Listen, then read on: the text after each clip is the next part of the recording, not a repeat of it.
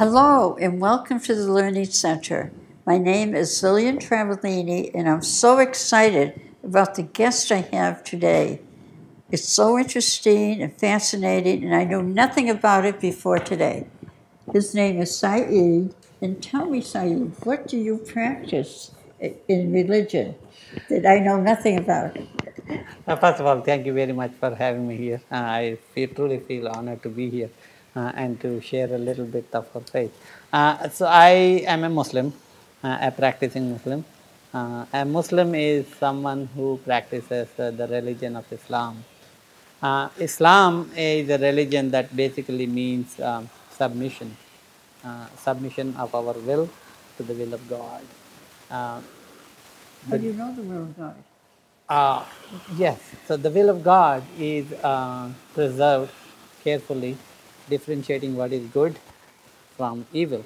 And in all the books that were revealed by God to humankind, that includes the Gospel given to Prophet Jesus Christ, peace be upon him, or the Torah or the Old Testament given to Moses, and the Quran, the scripture that we follow, given to Prophet Muhammad, peace be upon him. So the Islam is the religion practiced by nearly 1.6 billion Muslims all over the world, and anyone who testifies that there is no God, now no one is worthy of worship except God, and Prophet Muhammad is his messenger, he becomes a Muslim. And there are certain guidelines we follow, the code of conduct for our life, and as prescribed in these divinely revealed books, and as it was demonstrated to us by our prophet. If we follow those commandments and the guidelines, one becomes a Muslim. Now, do you follow, you say Jesus, you believe in Jesus Christ? Yes, And what about his mother that was, yes. We follow, we believe, the Muslims believe in the virgin birth and the miraculous conception and birth of Jesus Christ, peace be upon him, and his mother Mary. In fact, the scripture we follow, the Quran, has a whole chapter dedicated to Mother Mary, peace really? be upon her. Sounds like a Catholic. Yes, but to take a step back, when I say we follow Islam, Islam has five basic tenets. Yeah. I already spoke to you about one tenet, which is the basic belief in one God, one unique God with no partners. Uh, we call him Allah. We prefer to use the word Allah rather than God, although they both mean the same thing. The word Allah is an Arabic word that cannot be tampered with. It truly signifies the uniqueness of this supreme being that we call God. So, once we testify that we believe in God and His messengers, that is the first tenet. The second tenet, when we say we believe in God, we also have to show it in our actions. The first of those actions is faith. So Muslims follow this second tenet called Salah, also called prayer, and we pray at 5 appointed hours in the Really? day. I heard about that. Yeah, and these are mandatory prayers. One happens at before sunrise in the morning. Second one happens slightly after noon. The third one happens between noon and the evening. The fourth one happens at the time of sunset. We call it Maghrib. And fifth one happens just before we go to sleep. And you all do this every single Every day? practicing Muslim, adult Muslim, whether or not he is healthy or she is healthy, supposed to perform these five prayers. And what So kind this of is called prayers are Salah. they? Are they These are lengthy? the prayer also is called Salah in Arabic. It has got a very clearly defined structure. First of all, before we get into the prayer, we wash ourselves, we purify ourselves physically, and then we stand in prayer. And there are certain physical movements associated with them, and we recite certain verses from the Holy Book, Quran, and that finishes the prayer. So this is the second tenet. The third tenet is charity. The action of praying to God alone is not going to show how good we are. How good we are is shown by how we help each other out. So the third tenet, So zakah. would you also help someone that wasn't a Muslim? Oh yes, absolutely. Doesn't matter. Yeah, it doesn't matter who it is. It is all about helping humanity, a fellow human being. Yeah. So we are, by the tenet of our religion, required to feed the poor, feed the needy, and give away our wealth What's that? in charity. Oh, yeah. The charity goes along with prayer. I see. The prayer is called salah, and the charity is called zakah, and they go together. Yeah. Whenever they are mentioned together in our scripture. Helping So people. that is the third tenet. The fourth tenet is fasting in the month of Ramadan. There is this holy month called Ramadan. Islam, Muslims follow lunar calendar. It has 12 months like Gregorian calendar, but it is shorter by 10 days or 11 days when compared to the Gregorian calendar. There is one month called Ramadan which we consider holy, and in this month we believe that the Holy Quran was revealed to Prophet Muhammad, peace be upon him. So in this 1 month we have been instructed to fast from dawn until sunset. Then you can eat after sunset? Yes, we can eat after sunset, eat and drink. Oh, so okay. during these hours from dawn until sunset, we refrain from eating or drinking or having physical I relationships. thought you meant that every day no eating and drinking at all. You know. For 1 month during the daytime hours. Yeah. This is the fourth tenet, and we call it Saum, or also known as fasting. Yeah. The fifth tenet is visiting Mecca, the holy city of Mecca in Saudi Arabia, for a pilgrimage. If you are financially and physically capable of doing so, we are required to go and visit that place on a pilgrimage and try to retrace the steps of Prophet Abraham. So it's all about Abraham. Oh, Abraham. Abraham and his wife. Yeah, the Christian Bible. So this is the fifth tenet. I mentioned Abraham. So Islam is one of the three religions that consider Abraham to be the paternal figure. So Judaism, Christianity, and Islam, all three religions consider Abraham to be the father figure. Wow. That's why these are also called Abrahamic religions. And because all three religions believe in one God, we are also called monotheistic religions. Yeah. There are no two gods. There's one God. Now, do you believe that if you pray for something, you will get it? Or, or if you have an illness, do you believe in praying that maybe God will heal you? Absolutely. Yeah. We do believe at the end of our ritualistic prayer, we call what is called supplication. We call it dua. Basically asking God for whatever you want. Yeah. Now, it is our firm belief that whatever we ask for will be granted by God. But there are times when what we ask for is not granted, and we consider it to be the infinite wisdom of God that He did not give us that. Maybe it is not in our best interest. Yeah. Say, for example, if I ask for something that I have been longing for, say for example, to take a crude example, let's say I was longing for a new car. Yeah. And I have been asking God for that. Yeah. And it did not come to me, let us say. So then, as a true believer, as a Muslim, it is my belief that if God did not grant me the new car, it may be in my best interest. So that's how the belief goes. Yeah. But other than that, we truly believe that, especially in terms of illness and health, and the wealth and poverty, they all come and go based on the will of God. That's our true belief. How can He judge all the people? That's an excellent question. How can anyone judge anybody? What is good? What is bad? What is true? What is false? how do we differentiate, right? What is the standard?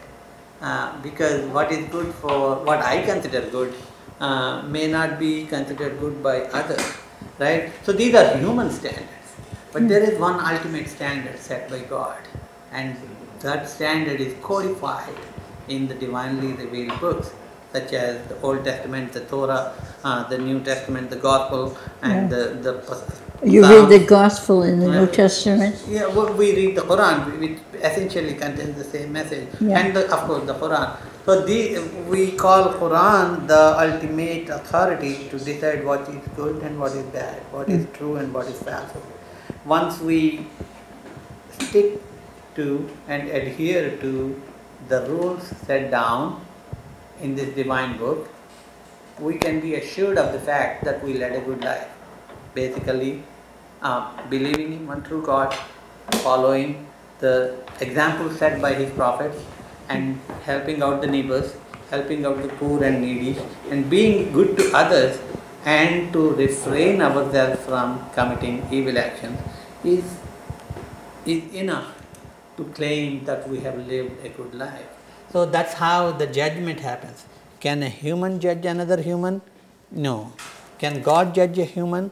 Yes, because He has clearly laid down guidelines. Now let's get back to the marriages and the women that are Muslims.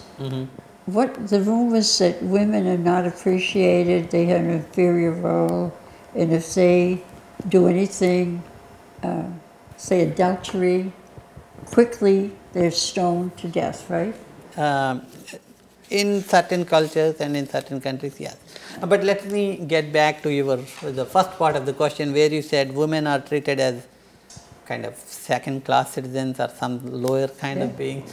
That's not true, because if you consider the global Muslim population, there's 1.6 to 1.5 billion, half of them are obviously women.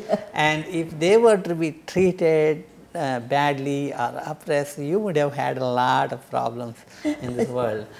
And this is not to say that women are not all treated very well all over the world. There are cultures where men tend to show their superiority over women, but that happens across all religions. It is not unique to Islam. In fact, in Islam, women are treated so specially that they are considered the very foundation of our society, because the first 2.5 to 3 years of a child's life is spent with the mother. So whatever love and kindness shown by the mother towards the child is what makes the child blossom into a healthy, responsible person. Yeah. So that's what they taught. They are charged with that, right? That's why the relationship between mother and child is very special, and Muslims place a lot of importance on that. Now, as there are some societies that are highly super masculine and they tend to oppress women, but that has no place in religion at all. In fact, after Islam came into picture 1400 years ago, women have been given the rights of inheritance, and they have been given their property rights and the ability to choose their spouses. All these things happened before the. Can they vote? Oh yes. So if you consider even American society, the women in America were given the voting rights sometime at the end of 19th century, if I am not mistaken. Around 1920. Yeah, but and the inheritance of property as well. But this has been happening since 1400 years ago. Before the advent of Islam, women were treated badly, and girl children were actually buried alive in the prehistoric Arabia, in the pagan. Why was that? Because the pagan societies were and the tribal societies were so ignorant about girl children that they used to consider them as a burden. That's not the case. When Islam came along, that entire practice was stopped.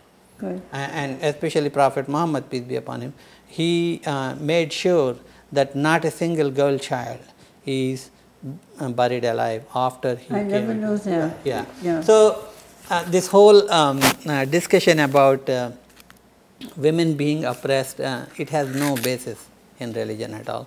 Muslim women across the board, you will see making a lot of progress in all fields.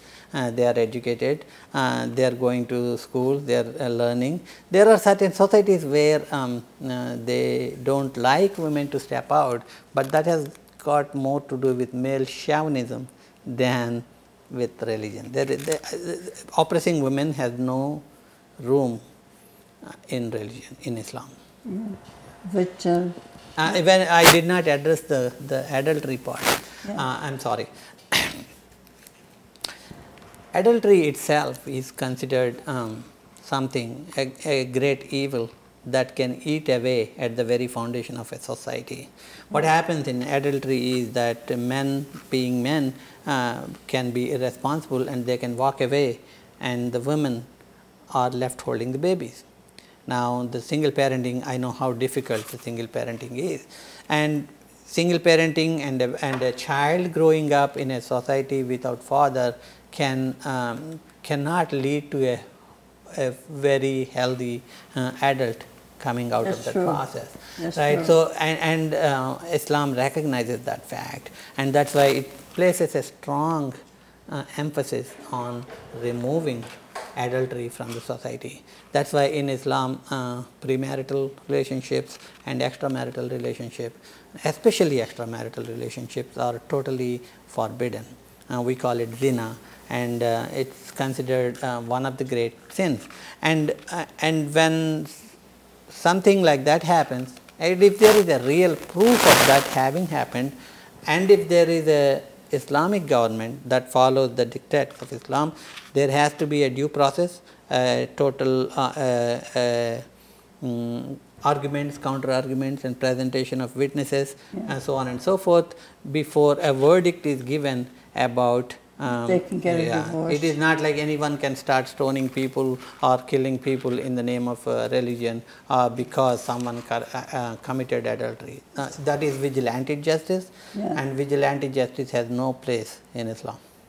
But there are some countries that do practice that. Yes, and even that, are they the first question we need to ask is, are they legitimate Islamic governments or not? If not, that is not a practice that is approved. So, yes, so that addresses the adultery part. So, lot of people do lot of things in the name of Islam. Whether or not it is actually codified in the religion or not is a different thing. A lot of killings happen, and people go crazy and start shooting people, and then exactly start shouting Allahu Akbar. So, if someone shouted Allahu Akbar while killing others, does not make it legitimate at all. Now, do the established Muslim churches, what do you call them? Not church. We call it masjid, or in English it is called a mosque. A mosque. Now, where the countries that are killing, like innocent people, do those mosques try to stop that? Stop those Muslims from beheading people? And oh yes, actually anybody who has a basic understanding of Islam cannot tolerate or condone that kind of behavior. And clergy, the imams or the Muslim clergymen, they across the Muslim world, they keep preaching about this. Yeah. So, actually there is a clear guidelines in Quran about committing violence, right? In chapter 5, verse 32, it says, if anyone kills one person, it is as if he has slain the whole mankind. And if anyone has saved one person, it is as if he has saved the whole humankind. Similarly, in another chapter, the very next chapter called Surah Al-An'am, God says, take not a life, take not a single life, because God has created that life as sacred. Wonderful. God has made it sacred. And I am just quoting 2 examples from the Quran. That is beautiful. Now, these are taught over and over again across the Muslim world by preachers and our imams. Now, But a person who has already decided to commit evil will go ahead and commit evil, right? And he gives it a stamp of Islam on top of it. If you look closely, much of the violence that happens in the name of Islam has absolutely no basis in religion.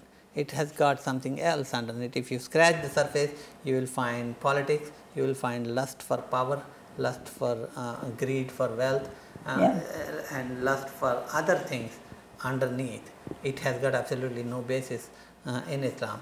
But a whole generation, a whole religion gets tarnished by the acts of a few people. It's an unfortunate reality we are living with. Yeah, especially like when those innocent young people were beheaded. Right. That was... Yeah, it can be heartbreaking. And all these beheadings and other acts of violence you see across Europe also, and people ramming others with vans, a new kind of terror that has started sprouting up. It is heartbreaking to see this, and we condemn that. Muslims across the world condemn that unconditionally. It is heartbreaking and it is saddening at two levels for Muslims. Not only do we see and feel sad about the loss of life and the injuries, we feel doubly sad because the faith that we profess is coming under attack, is coming under question. So that is what is doubly heartbreaking for us, and we are trying to do as much as we can to condemn those kind of attacks and to prevent those kind of attacks, because these crazy people can sprout up anywhere. And these crazy people, if you look at them, they are generally disgruntled members of the society who have some other kind of grievances that show up, and that is given outward appearance of religion. But truly there is no basis for violence in our religion. Right. Now, when you pray to God, is that the only one you pray to, or did you pray to Muhammad too, or just God? No. We pray to one God, as I said, who we call Allah.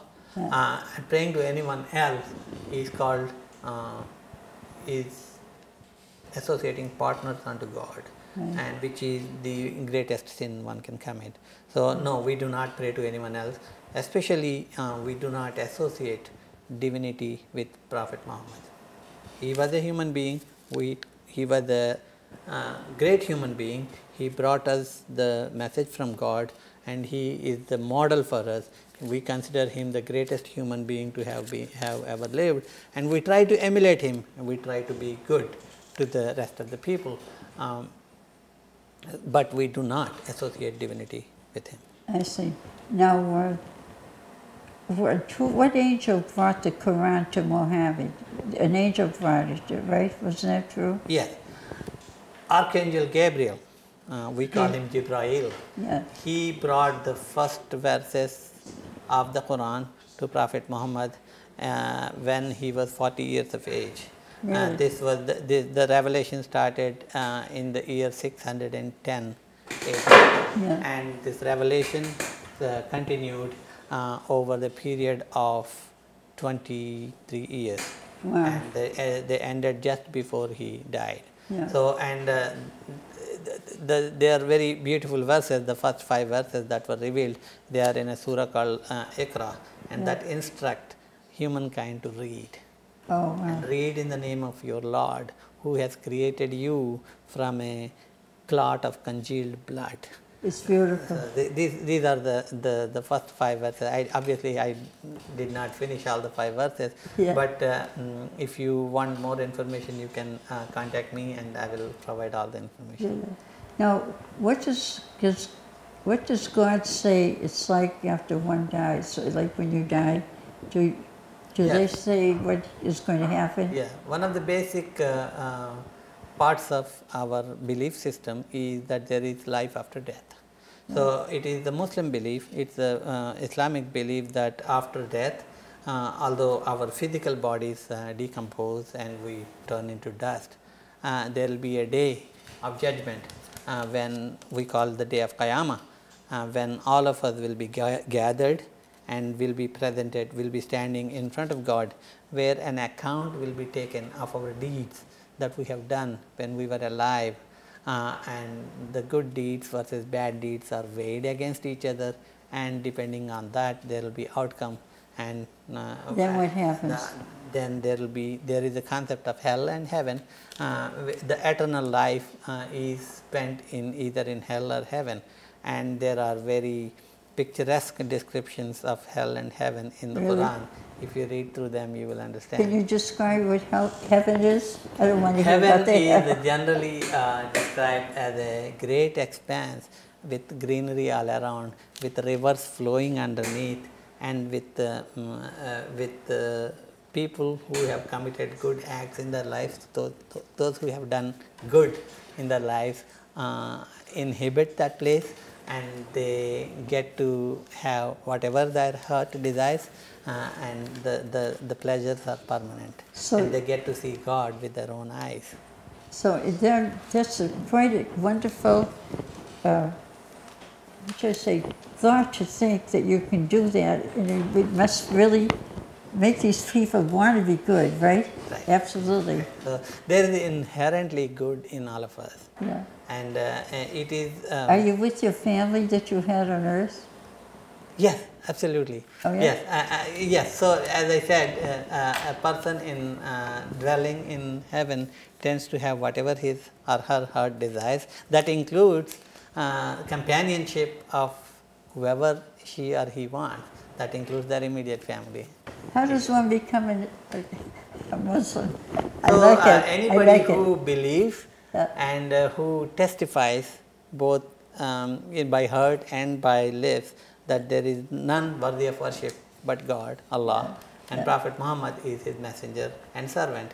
Whoever says these words in whatever language he or she likes becomes a Muslim. And after that follows the dictates, the practices of Islam, and he or she is a Muslim. Wow. If you want more information, you can go to on our website. It is www.islamicsocietyframingham.org. Yeah. You can look it up on Google as well. Yeah. We are on Union Avenue, 324 Union Avenue in Framingham.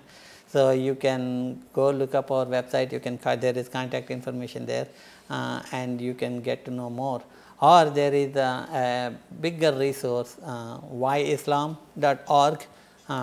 You can go on their website also. It has got a lot of useful information for you to read through. Has anyone ever seen someone who's died?